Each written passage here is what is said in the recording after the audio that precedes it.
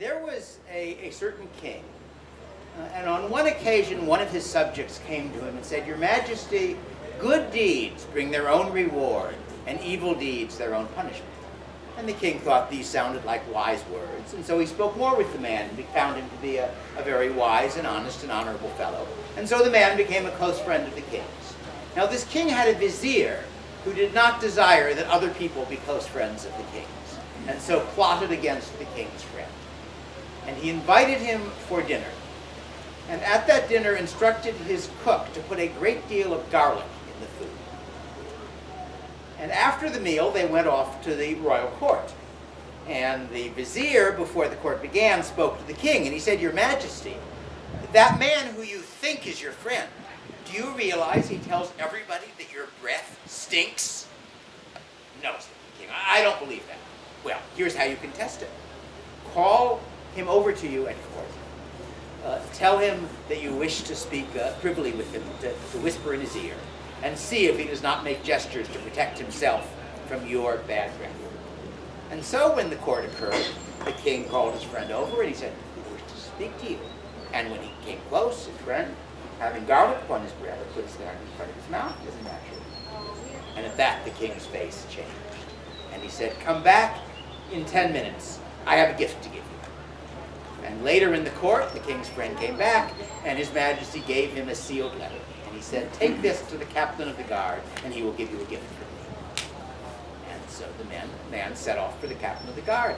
And as it happened, on his way there, he encountered the vizier. And the vizier said, "Where are you going?" And then the man said, "Oh, His Majesty gave me a gift. This letter will get it." "Oh," said the vizier, "that was very nice of him. I don't suppose you'd give me the gift." "Well," said the king's friend, "since you gave me such a generous feast last night, tonight, or earlier tonight, I will happily give you the gift you asked." So he handed him the letter.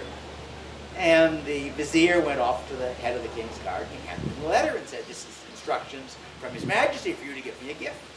And the captain of the guard opened the letter, and he said, "Do you know what is in this?" And the vizier said, "No." "Execute the bearer, skin him, fill the skin with straw, and hang it from the ramrod." "No, it wasn't.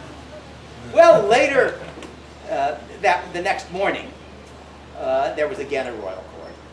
And the vizier for some reason did not appear. But the king's friend appeared, which the king was a little surprised at. And the king said to him, "What happened with that gift I gave you?" "Oh," he said, "I met your vizier while I was on the way to the captain of the guard.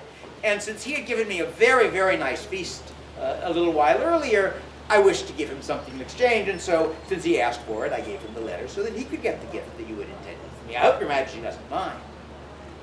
"I see," said the king. "And why is it that now when I'm speaking with you, you do not cover your mouth as you did last night in court?" Oh, well, it was a very good feast that your vizier gave me, but it had a great deal of garlic, and I did not wish to offend you with that." "I see," said the king. "You are correct. Good deeds bring their own reward, and evil deeds their own punishment."